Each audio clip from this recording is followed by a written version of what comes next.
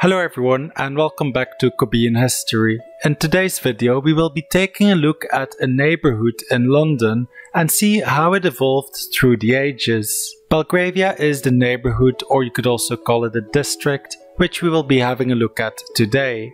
It is mostly located in the borough of Westminster, but it also has a small sliver of land in the west which is located in the borough of Kensington and Chelsea. The dividing line being the former course of the Westbourne River. It lies east of Chelsea, south of Hyde Park and southwest of the gardens of Buckingham Palace. During the Middle Ages, this area was known as the Five Fields. The Five Fields comprised of a series of marshy fields which were intersected by numerous footpaths. And there was also a main road going through it, which was the King's Road, which connected Westminster and Chelsea through the Five Fields. The Westbourne River, which is a tributary of the Thames, flowed through this area as well. It flowed into the Five Fields from Hyde Park, north of here, after which it passed through Knightsbridge. And the area of Knightsbridge took its name from the bridge that crossed this river. Past this bridge it flowed through the Five Fields, and towards the south it flowed towards Chelsea. In the Five Fields, where the King's Road crossed the Westbourne River, there was a bridge known as the Bloody Bridge. This bridge was named the Bloody Bridge because it was frequented by robbers and highwaymen who favoured the area for its isolation from the population centres. It was especially unsafe to cross the Five Fields at night. In 1728, a man's body was discovered by the bridge with half his face and 5 fingers removed. Here we are at the border of Belgravia. It's kind of at the edge where Westminster, the borough of Westminster, goes into the borough of Kensington and Chelsea. And I believe it's here where the Bloody Bridge was. So the Westbourne River. It's underground somewhere here, but in the ground is now the river that was diverted into pipes, and around here is where the Bloody Bridge was, where the bad things happened at night. And actually if you go over there, you can see there is actually Sloane Square, one of the famous squares in London. And even though the area had a reputation for crime and violence, Five Fields was a pleasant area during the daytime, and numerous market gardens were established here. Belgravia is part of the Grosvenor estate, which also includes a portion of nearby Mayfair and Pimlico. The Grosvenors, who at the time were still only baronets of Eton, which is located in Cheshire, acquired the land in 1677, when at the age of 21, Sir Thomas Grosvenor married 12-year-old Mary Davies. She was the sole heiress to Abery Manor, which included the Five Fields in their domain. And thus these lands passed to the Grosvenor family through this marriage. And it was Richard Grosvenor, the son of Thomas and Mary, who laid out the Grosvenor Square in Mayfair. But another century passed before Robert, 1st Marquess of Westminster, turned his attention to the part of his lands known as the Five Fields. The area began to be developed after the Napoleonic Wars and when George III moved to the nearby Buckingham House, which would later become Buckingham Palace. The first area to be developed was a row of houses that was built here, in what is now known as Grosvenor Place. And in the 1820s, Robert's son Richard Grosvenor, who would later become the 2nd Marquess of Westminster, asked master builder Thomas Cubitt to build an estate on his land in an attempt to rival Mayfair in its prestige. And thus, most of Belgravia's buildings and squares were constructed in the following 30 years. While doing research, I found a book written by a Victorian in 1878, which was after the construction of Belgravia, which had taken place only a few decades before him writing the book. So here are a few quotes from that book. There was a time, and not so very distant in the lapse of ages, when much of Belgravia and other parts of the valley bordering upon London was a lagoon of the Thames. Indeed, the clayey swamp in this particular region retained so much water that no one would build there. Kobean started to develop the area under a special Act of Parliament passed in 1826, empowering Lord Grosvenor to drain the site, raise the level and erect bars. At length, Mr. Thomas Kobean found the strata to consist of gravel and clay of inconsiderable depth. The clay he removed and burned into bricks, and by building upon the substratum of gravel, he converted the spot from the most unhealthy to one of the most healthy in the metropolis, in spite of the fact that its surface is but a few feet above the level of the River Thames at high water during the spring tides. During the late reign, that of George IV, observes a writer in 1831, Lord Grosvenor has built a new and elegant town on the site of fields of no healthy aspect, thus connecting London and Chelsea and improving the western entrance to the metropolis at a great expense. So Kobean excavated the clay and made bricks out of them, using them to construct the buildings on the exposed base of gravel. Also, the River Westbourne, which flowed through here, was diverted into underground pipes and still flows under Belgravia to this day. As well as Kobean, the architect George Bazavy also designed many of the squares and buildings in Belgravia. So now it's time to take a closer look at what they constructed. But to better understand the layout of Belgravia, we will take a look into the history of the Grosvenor family first. This is another quote from the book I mentioned earlier. The Grosvenors are one of the most ancient of the untitled English aristocracy, their ancestors having been the chief hunter, le Grosvenor, to the Dukes of Normandy before the conquest. It was not till a century ago that they condescended to bear a title. But since then their growth to the very foremost rank of the peerage has been steady and well earned, if personal worth and high honour combined with immense wealth are to be reckoned as any claim to a coronet. This quote explains something you might have noticed already. The family made a fast climb up the peerage ladder. They weren't even full barons when they acquired this land.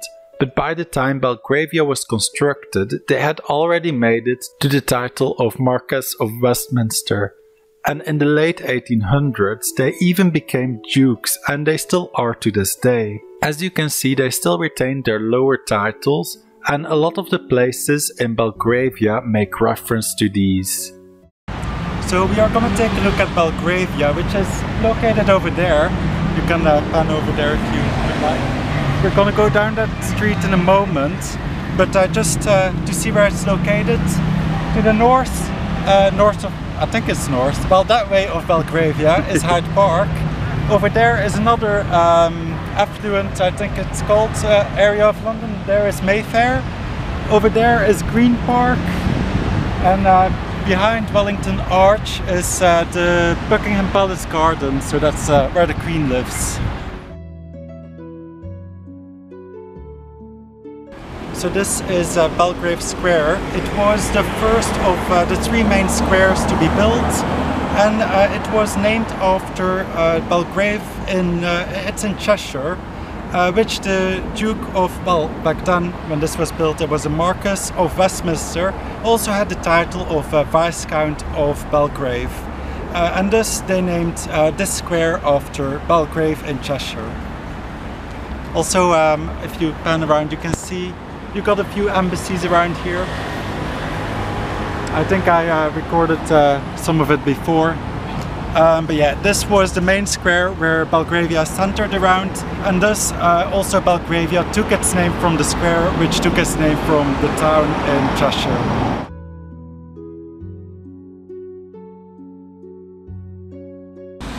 So this is Eaton Square. We can't go in because it's private.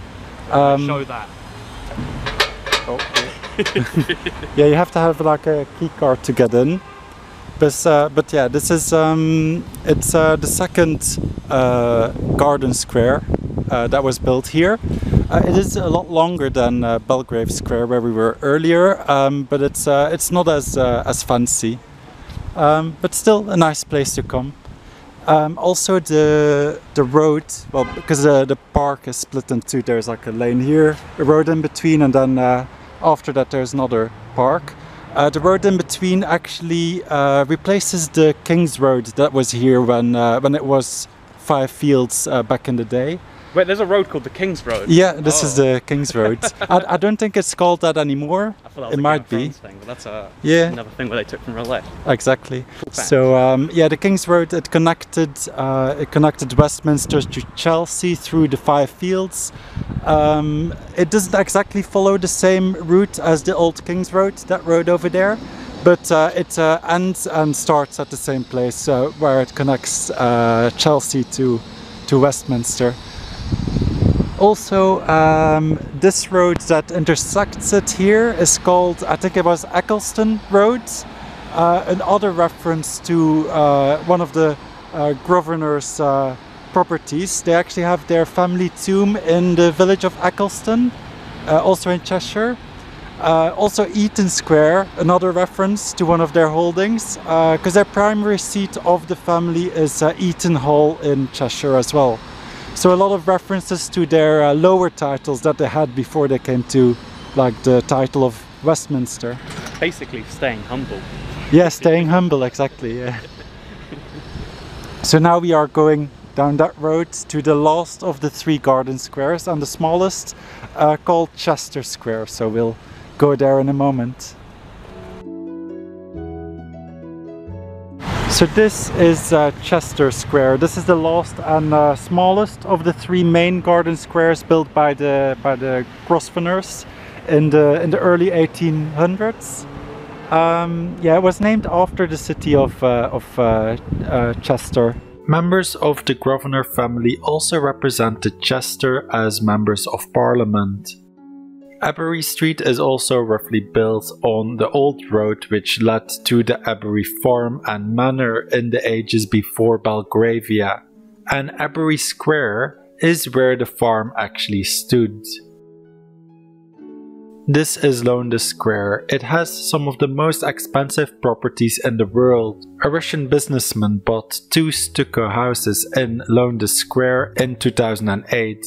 These 2 houses were merged together and with a total of 8 bedrooms are expected to be worth £150 million, which exceeded the value of the previous most expensive house in London at that time.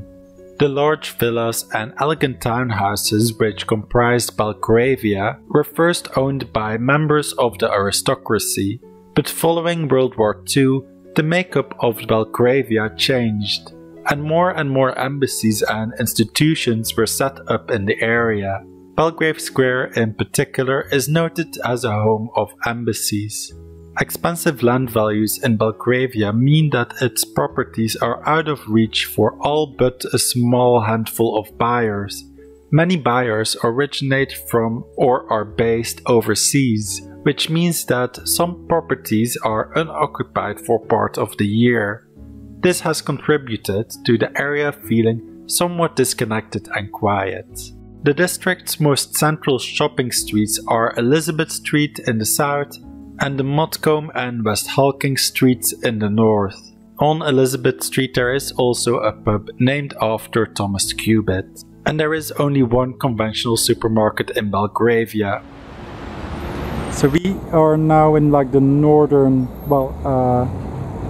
kind of the upper part of Belgravia, and this is like the only conventional supermarket that they have here, and of course it's Waitrose in a nice building. For the non-UK viewers, Waitrose is a more like higher. It's the most affluent supermarket, catering at the highest income brackets of any major supermarket. Exactly. That's the polite way you put it.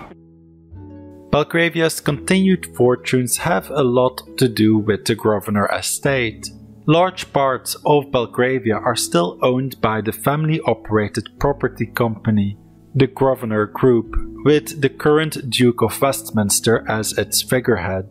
Hugh Richard Louis Grosvenor is the 7th Duke of Westminster. He inherited the title of Duke of Westminster on the 9th of August 2016, after the death of his father.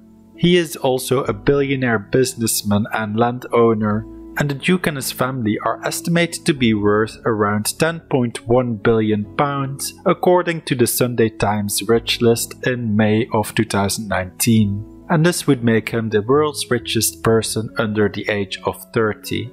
Thanks for watching this video. I have made a second video about this, where IBX Toycat and I are walking through Belgravia and kind of comment on what we see. We talk more about the embassies located there. We also visit the Thomas Cubitt pub. We talk about the general area a bit more and also a little more about the history. So if you're interested in having a look at that, it will be on screen right now. Or if you're interested in other historical topics, you can also check out my YouTube channel to find a wider variety of topics.